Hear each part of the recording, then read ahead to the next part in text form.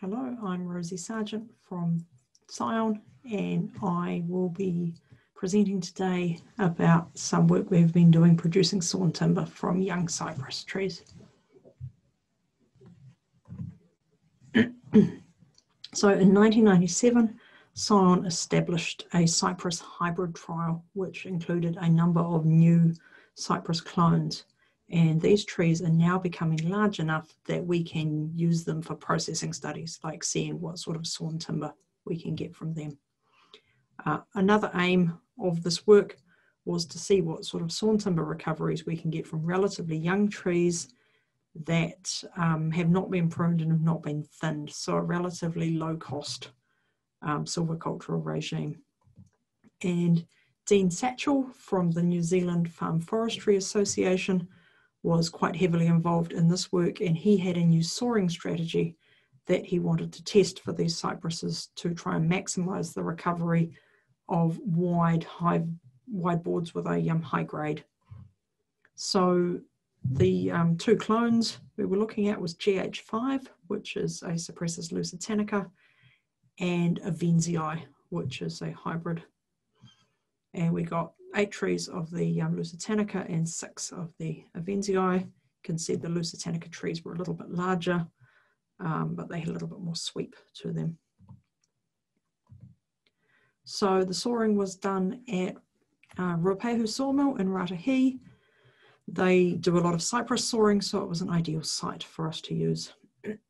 When we do sawing studies at Scion, we tend to apply sheets of barcodes to the ends of our logs. You can see them in the picture here, and they stay attached to the boards after the sawing, and it means we can track each individual board back to the tree it came from and to the position in the tree, which is really useful. Normally, say when you're sawing radiata pine, typically if the logs have a lot of sweep, you would have the ends of the logs pointing up or pointing down, sometimes called horns up or horns down. Here we had the logs on their side on the saw carriage because we had this resawing technique to try and mitigate the effect of the sweep while still getting quite wide boards out of the logs. And so yeah, the main objective was seeing if we could get these large recovery of wider boards out of these logs. So each log was cut into flitches. Most of them were 25mm thick, but we did cut some at 30 or 50mm thick, and the sawing went very well without any problems with cracking or growth stress or any of the issues we've had with sawing eucalypts. So log gets sawn into flitches, then it gets flipped over and then sawn all the way through. Then these flitches get docked into 2 pieces, not necessarily docked in half. The point that they're docked at gets chosen in order to maximize the recovery of timber you would get out of each half. So if you have a flitch with a lot of sweep in it, like this top one, if you cut it in the middle, you end up with 2 straighter flitches that you can then resaw.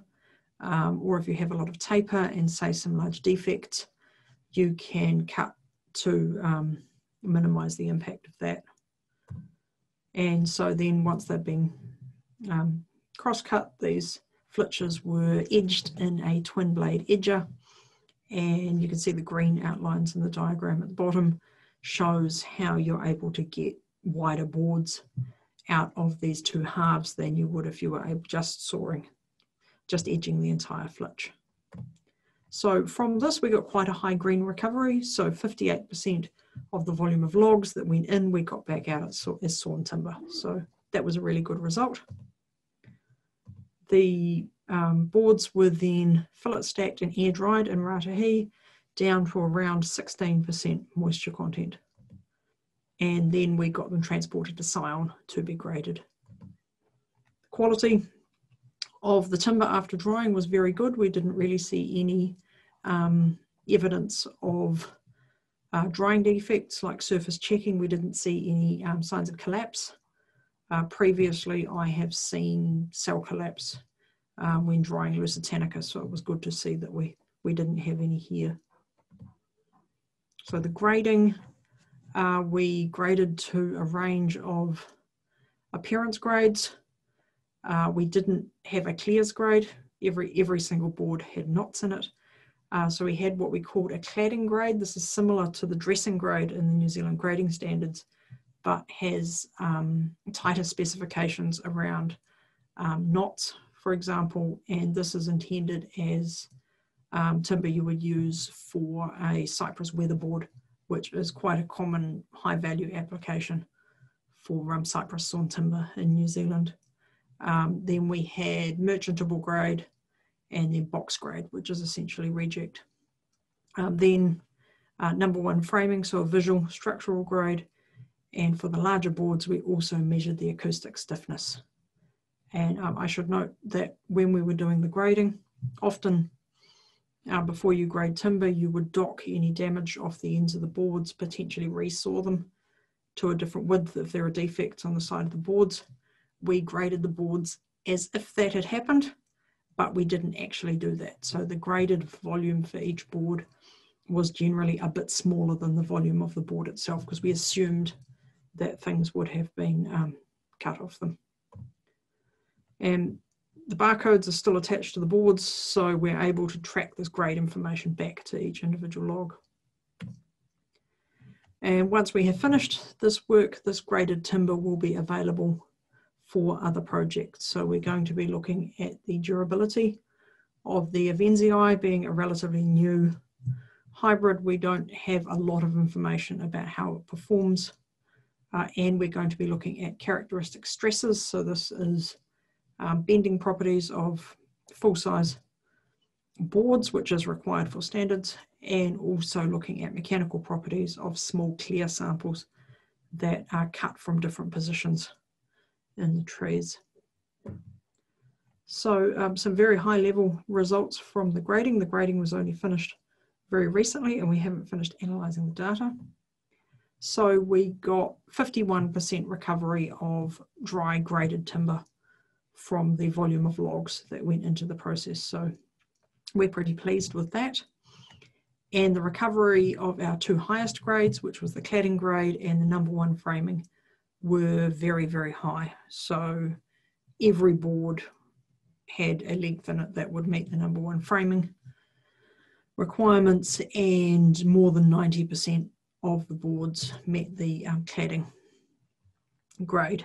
It should be noted that if you were to use this for cladding in New Zealand, the boards would need to be either resawn to remove sapwood from the edges, or you would have to use some other process like, say, thermal modification to increase the durability of the sapwood.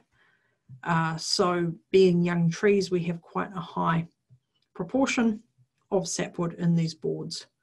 So it's only 30% heartwood, say for the Lusitanica, but much higher at 55% for the Avenzii. And the boards that were downgraded to merchantable grade or box grade, the main reason for that was that they had bark encased knots. And I'd like to acknowledge all of the people who helped me with this work. There's always a large team of people behind these projects, and I would like to thank you for listening.